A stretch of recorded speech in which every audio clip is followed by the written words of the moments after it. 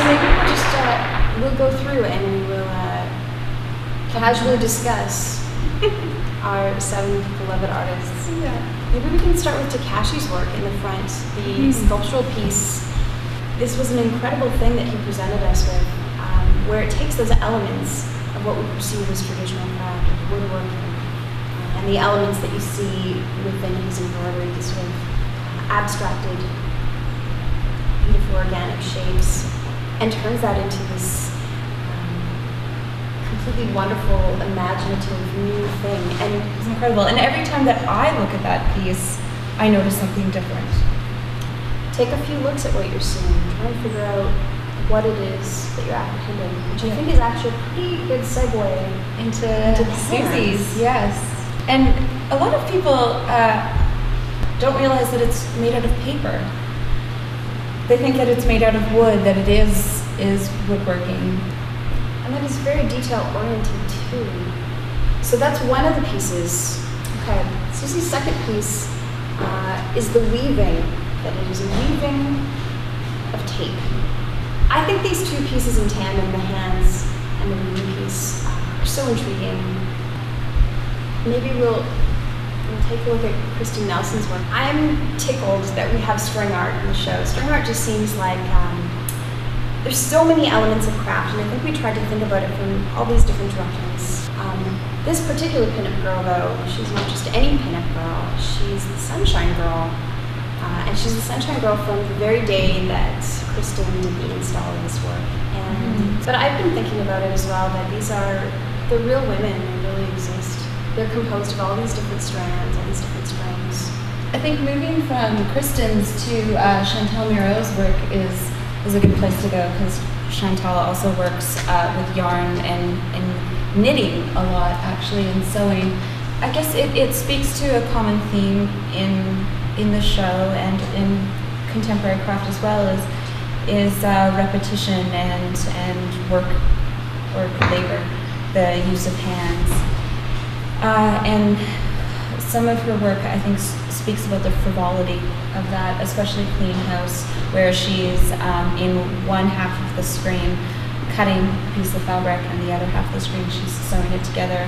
And while she's doing that, she's speaking about the repetition.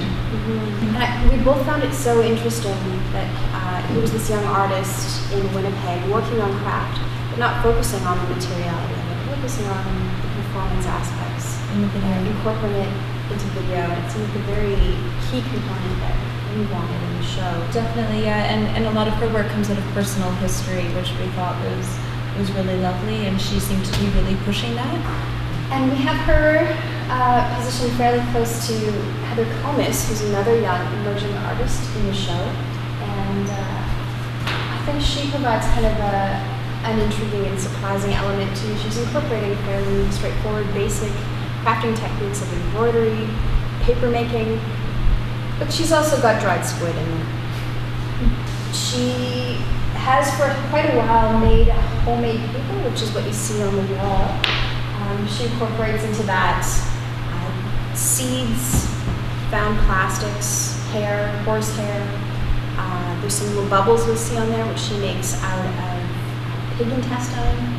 And then for this show, she started focusing on the jellyfish that had been found in eastern Manitoba recently, that had originally come from the Yangtze River in China. And she's kind of a mad scientist, is often how we think of her. She's not here, so We can call her that.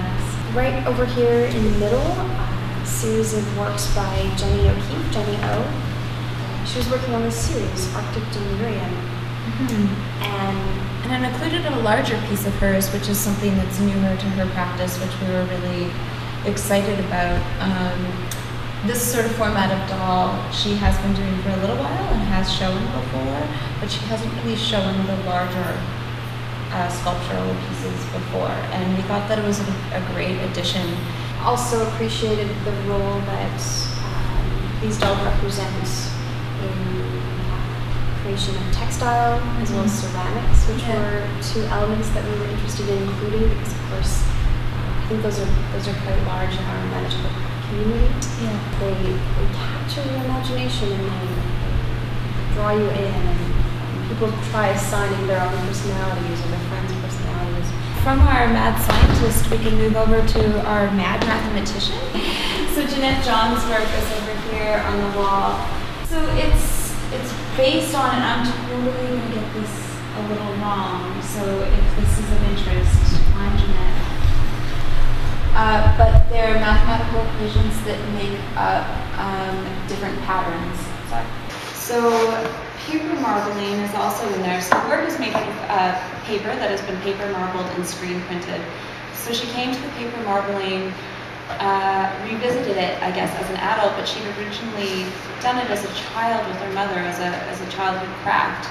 And then she added to it all this great research about math and beauty and notions of beauty and representations. And she combined them to make these amazingly intricate, detailed, captivating works. So I hope you've had fun listening to us give a bit of an overview of the exhibition, a few of our thoughts, hopefully we've been able to communicate some of that.